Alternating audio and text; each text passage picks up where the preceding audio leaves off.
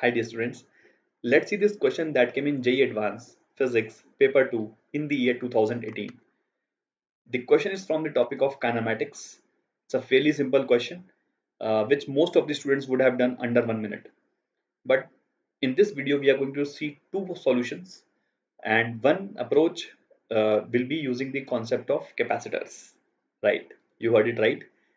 We can do this question using the topic of capacitors as well. So first we are going to see the regular approach, and then we will see how we could have done this using the topic of capacitors. Now the question is fairly simple. There's a mass, or there's a block which is at rest initially. The mass of the block is zero point 0.4. The impulse of 1 Newton second gives the velocity up to the block at time 0, and it starts moving along the x-axis. The velocity varies according to this function v naught into e to the power minus t by tau, where v naught is a constant, okay, and tau is given as 4 seconds. The displacement of the block at t equals to tau is we have to find. Basically, we have to find the displacement of the block at t equals to 4 seconds, and it has been given e to the power minus 1 as 0.37. Now, if we try to find the velocity of the block immediately after the impulse has been given, so we can write the impulse momentum equation. So that will be equals to mv naught. So it is easy to see that if you put t equals to 0 here, so v becomes v naught. That means v naught is nothing but the velocity at time 0. So mv naught is nothing but 1. Impulse is 1. So from here we get v is equals to 1 upon 0.4, which is nothing but 2.5 meter per second. That means the velocity of the block immediately after the impulse was given was 2.5 meter per second. Now we can simply say that velocity whose function has been given as ds by dt. So ds by dt is nothing but v naught into e to the power minus t by tau. So you can take this dt on the right side and integrate. Fairly easy. So at time 0 the displacement would have been 0, and at time t displacement would have become s. So this becomes s is equals to v naught will come outside, e to the power minus t by tau divided by minus 1 by tau. So tau will go in the numerator. 0 say t. So this becomes minus tau into v naught into e to the power minus t by tau minus e to the power 0, which is 1. Let's put the values now, because you have to find the displacement at t equals to 4 seconds. So basically, if you put tau is 4, v naught is 2.5. If you put here t to the t key value tau, so this will become e to the power minus 1, which is 0.37. So 0.37 minus 1. Hence, you see that this becomes 10 into 0.63, which is nothing but 6.3 meters. So answer will be 6.3 meters.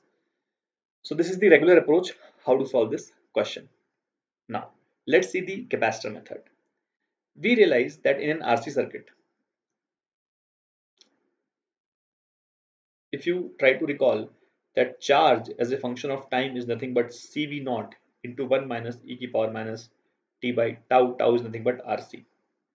And the current in this case is V naught upon R into 1 minus no into e to the power minus t by tau. E to the power minus t by tau. Tau is RC.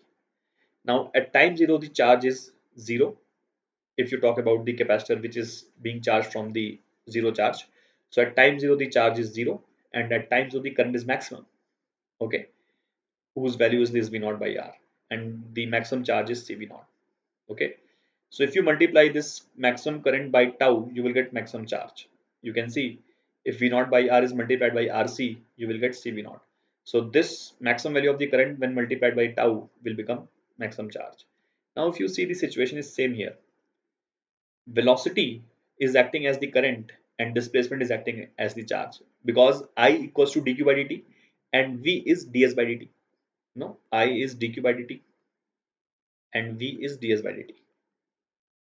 Okay, so we can say that if velocity function is given as 2.5 into e to the power minus t by 4, so displacement function can be straight away written as maximum 2.5 into 4, which is 10 into 1 minus e to the power minus t by 4. This is the displacement function that we can write without integration. Now if you put the value of t as 4 here, so you can see that s at t equals to 4, or tau, is nothing but 10 into 1 minus e to the power minus 1, which is the same value 6.3 that we have gotten.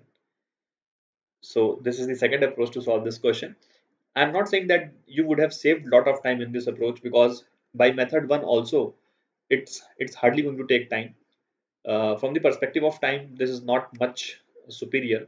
But yes, in any other question in which this particular integration becomes quite difficult, or this particular calculation becomes kind of difficult, so in that scenario this might be super awesome or super handy.